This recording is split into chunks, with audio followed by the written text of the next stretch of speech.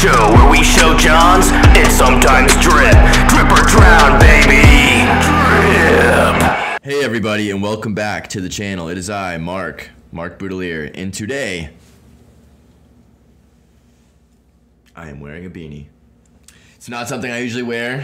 My head is pretty large, so typically hats just do not work for me, but we're trying stuff out here. With that being said, if at any point during this video I start to not make any sense, my blood circulation was cut off by my abnormally large dome piece. Hopefully that doesn't happen, but fair warning. Today's video is about boots. Boots is what today's video is about. My last video, I had a lot of commenters who said, oh, please drop a boot video. We need boot recommendations, boot collection video, like all this stuff about boots. And I was like, hey guys, in a community post, I was like, hey guys, if this video gets 300 likes, I'll drop a boot video this week. And I have not checked that video since then, so I don't even know when what the likes are at right now, but we're filming the video anyways, so you guys are very welcome. Don't even worry about it. If you want to subscribe, if you're not already, you could do that. That would be a good way of showing your appreciation, or perhaps liking this video, commenting on this video.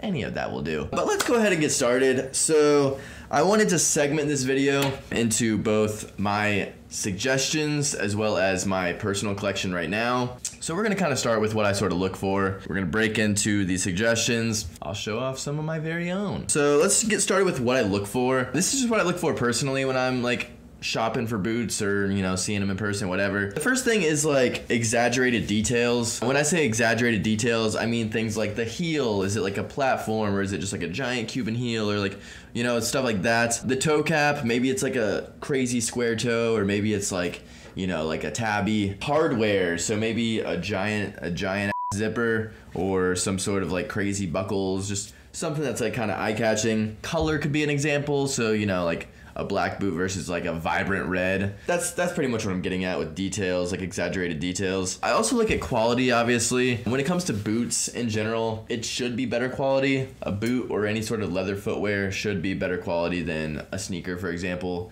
It's just, you know, built different. So I look for the leather quality, or whether it's suede. I look at the sole. Is it a Vibram sole, or is it just, you know, like a random, you know, like whatever else. I look at zippers, so is it like, you know, a YKK, is it a Riri zipper, or is it just like some like random whatever kind of thing. It's important to look at those types of things, especially when it comes to dropping a large sum of money. You don't want to buy something that's not going to hold up well, that just like doesn't really add up to that value. So that's important to kind of look at and assess yourself. I also look at wearability, so like I probably am not gonna pay as much money for a boot that I'll wear like seldomly as I would for like a daily driver. That's just me personally. I know other people feel differently about that. When I dropped my basic videos in the past, and I say, you know, I'll spend 80 bucks on a white t-shirt if it's great quality and I can wear it all the time, and some people just can't fathom that. So I don't know if this will make more sense, or if this will be like the same thing, but that's just how I feel. Also like versatility, obviously, like is it a boot that's gonna pair well with lots of things you own, or is it gonna pair well with one singular outfit? So all things to consider, but this kind of segues into how much should I pay for a pair of boots? And ultimately, there's no set value of what amount of money you should spend on a pair of boots. At the retail level, if you're buying it for retail at a store, I'm gonna go ahead and say that $150 is kind of like, I don't know if you're gonna find a great boot for under $150 unless it's on sale or something. And $150 is about the price of a pair of Doc Martens. So Docs are obviously, they're good quality. They're gonna last you, you know, like pretty much as long as you want them to, and you can beat them up a little bit. Also, it's just a great entry level boot for someone who's like maybe like grown up on sneakers and wants something like elevated. That's an option for you as well. So sure, you probably can find a pair of boots for cheaper, and depending on the wear that you're gonna put on it, it might be fine. But for me, I think that's like a good base level of quality. The way I see a Doc Marten boot is sort of the way that I see like a Chuck 70 for sneakers. So like a Chuck 70 is like, it's a reliable shoe. It can pair with a lot of stuff. It comes in a lot of different colors. The quality is good, but it's not like, you know, like the craziest sneaker of all time by any means. It's just a good, reliable, everyday sneaker. And that's kind of how I see Doc Martens in the boot world. So take that with whatever you want to, I guess. That is pretty much all I have to say. Obviously, secondhand is going to be your best bet to find any of these boots for a cheaper value. Whether you're looking at a pair of Doc Martens or whether you're looking at a pair of Mühlmeisters, you're going to be able to get it cheaper on the secondhand level. So that's always my recommendation. But with that being said, I pulled some boots and there's a lot of them. So let's get into it. First up is this pair of Doc Martens. As I said, it's a good entry-level boot, and I wanted to have all price ranges and just a lot of diversity in this list. So it is the Doc Marten Black Vegan 1460 Bex Mono Boots. What I like about this is it doesn't have the yellow stitching. It's a great everyday boot, kind of hits right at the ankle. Not too much else to say about it. I think there might be a non-vegan version if you'd rather have like real leather. I think either one is going to be pretty durable. They're on sale right now on Essence. I'll probably link some of these. If you use any of the Essence links and like want to actually buy something, it does benefit me just to be fully transparent. With that being said, we'll see if I even want to like put all the links because, you know, it's going to be a lot of work sometimes. Just kidding. I'll put the links. Don't feel pressure to buy anything. These are mostly just for inspo, I guess. Next up is a pair of camper boots, which is similar to the Doc Marten pair, a little bit more expensive at the retail level. They're on sale right now for $184, but I do think that this pair is a little bit more sleek in my opinion. I really like this one. It's a good everyday boot. Very, very similar to the Doc Marten pair. I think it's a little more low profile. That's just me. Either one of these would be a great like starter boot if you're someone who's just trying to get something to kind of get into that world of boots, if you will. So I wanted to include those. But next up, it's this pair of Clark's Wallabies, but it's this like burgundy paisley pair. They run for like $250, which is obviously a lot higher than these other two, as well as it's a lot higher than a typical pair of Clark's Wallabies. So if you're interested in the silhouette and the silhouette alone, you can definitely just get a solid color for probably like $100 less than this. I just thought the pattern was pretty cool on these ones. A great like statement piece, if you will. And I kind of like the muted tones, so I wanted to include it, but we're going to keep it moving because there are a lot of suggestions. Next up, we have another one from Camper, but it's from the Camper Lab collection, which the Camper Lab stuff in general is just going to be a lot more like eclectic. It's a lot more eclectic, a lot more vibrant, a lot more almost futuristic-y looking. It's just really, really good stuff. I highly recommend looking at Camper Lab. It is this pair of Tractori boots is what they're called. They're white. They look very futuristic. They're super sick. They run for $370 new. You can find them on sale sometimes as well, but just a great boot. I have contemplated these before. I feel like this all white pair I would probably wear a lot. So maybe, just maybe, I'll have to pull the trigger one of these days, but very solid, and it comes in a lot of different colors. So moving right along, we have this pair from DMA or DM, however you say it. I've now heard people tell me both different pronunciations, so I like DMA better. We're gonna go with that. This is this pair of Racia Vet black fabric boots. It is like this hiker model. It's very technical looking. It's like this black technical fabric. It comes in a bunch of different colors, a bunch of different materials. You can get them leather, you can get them suede, all of that. Just a beautiful silhouette, a beautiful everyday shoe. Again, it's one of those that I've looked at for a long time and just have never pulled the trigger on it. You can't go wrong, honestly. I'd probably wear them all the time if I had them. And I have had a pair of DMAs in the past. The quality is excellent, so big recommendation. Moving right along, we have a higher price point boot now. It is this pair of Alix boots. While you can find these on sale on the Essence sale, I'm not sure if there is one on the Essence sale right now. This one just came up first. So this one's $900, nearly $1,000. I've seen these ones like, I swear I feel like I've seen this boot for like $4 something on the sale. Or you can obviously look secondhand, but it is super sick. It's very futuristic looking once again. It's got the Vibram sole, this like super exaggerated, like rigid looking sole. And then it's like also kind of a platform and it's like a Chelsea style. So really, really cool. Segueing into the next boot, it is almost a cheaper alternative, which I think also looks equally sick. Sometimes when you see these like cheaper alternatives, it just looks like ran down version of the first one. But I think this one honestly is cool. I think it's like, it's very similar, but it's enough different where I feel like it like, you know, it kind of stands on its own a little bit, you know, but very similar, very, very similar, but still pretty cool. It's this pair of Sorel boots, Sorel, however you want to say it. It's the Sorel Brex Chelsea boot, technically a women's model. So for all my Bigfoot people out there, sorry, you're gonna have to sit this one out. Short Kings, today we feast. These things are on sale right now for like $120. Pretty good deal. But let's move right along into the next boot. It is another Chelsea boot. Kind of reminiscent of one of the boots in my collection that you probably already know about because I talk about it all the time on this channel.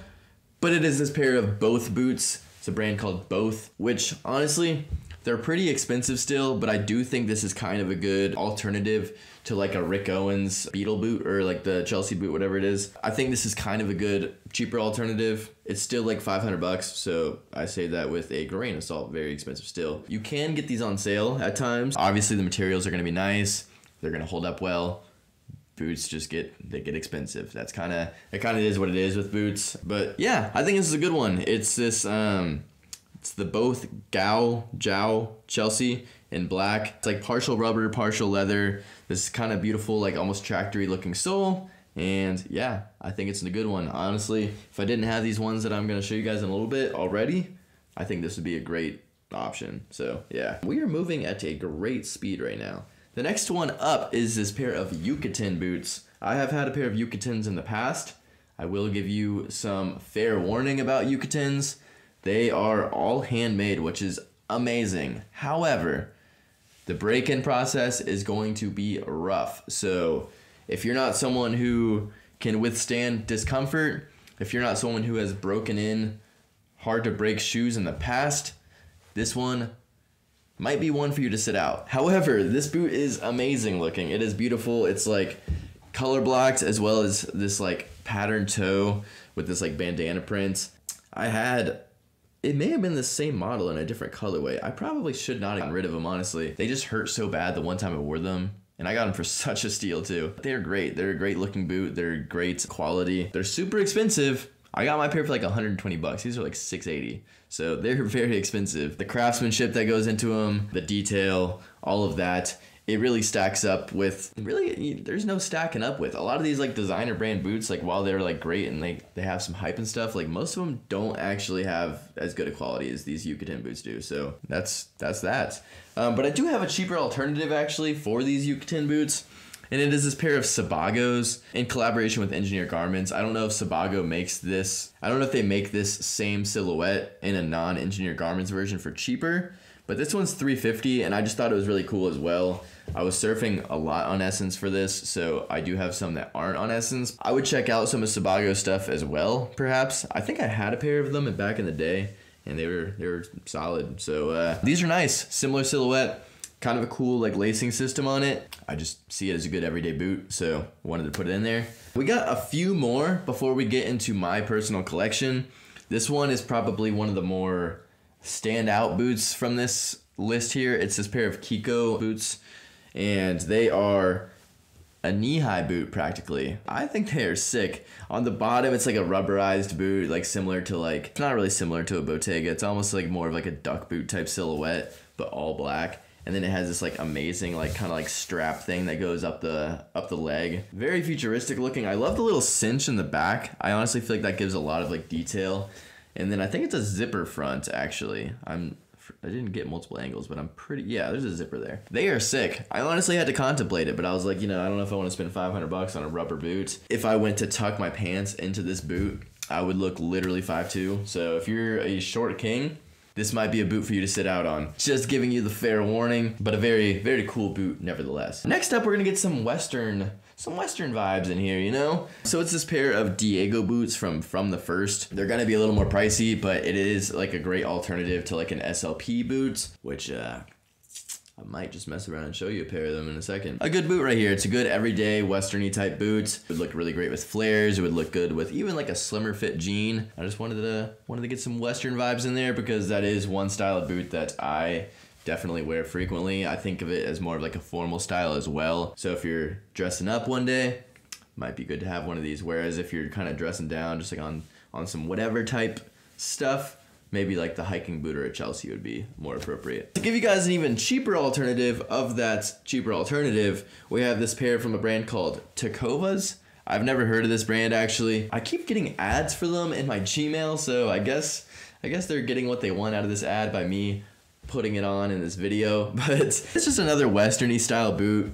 It seems like the quality is pretty good. $250 is the price point. If any of you guys know anything about this brand, definitely let me as well as anyone else watching this in the comments, how the quality is, how they are, all of that. From a look perspective, they look great. From like reading the description, they seem like they'd be a great boot. And then lastly, this boot is not available for purchase at this very moment, but I gotta put on the homie Ray. He dropped the infantry boots from his brand Ore. They're sick. They are really, really great. Definitely one of the best combat boots I've seen in quite some time. They got the back zip on it. They got the little Ore stamp on the back. Got the little olive green stitching going on. That's just me. We'll take this here celly and put it in the pocket because now we are on to the portion of the video where I'm going to show off stuff from my personal collection. But first, let's go thrifting.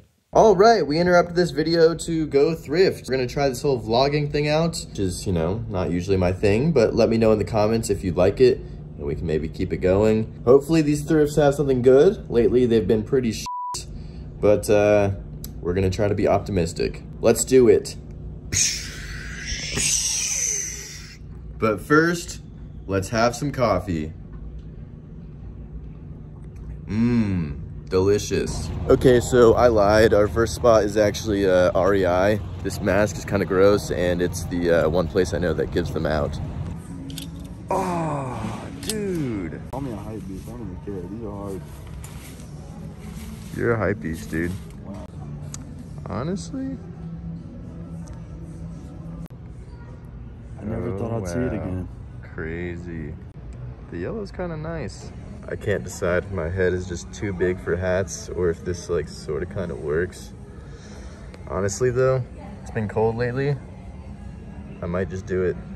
All right, and now we go to Goodwill. I copped the beanie. Garbage, garbage, garbage, trash. All right, we got the women's small Patagonia wool vest. Not bad. Now we're going to Plato's Closet, which isn't a thrift store, but whatever. So I may have forgotten to film in Plato's, as well as Ragorama that we went to after. I did find a shirt at Ragorama that I filmed, but I missed a lot of in between, so my bad. Like it or not, we want to hear from you. We're on all social at Series 678. Not too bad. All right, now that we're back from that lovely adventure and you guys can sort of see how I got this here hat on my dome, let's share my boots. Let's talk about them. I only have 5 pairs. I've really slimmed down the closet, so yeah, I have 5 pairs of boots. Let's get into the first one though. So first off, we have these SLP Lucas boots. They're in this like tannish color.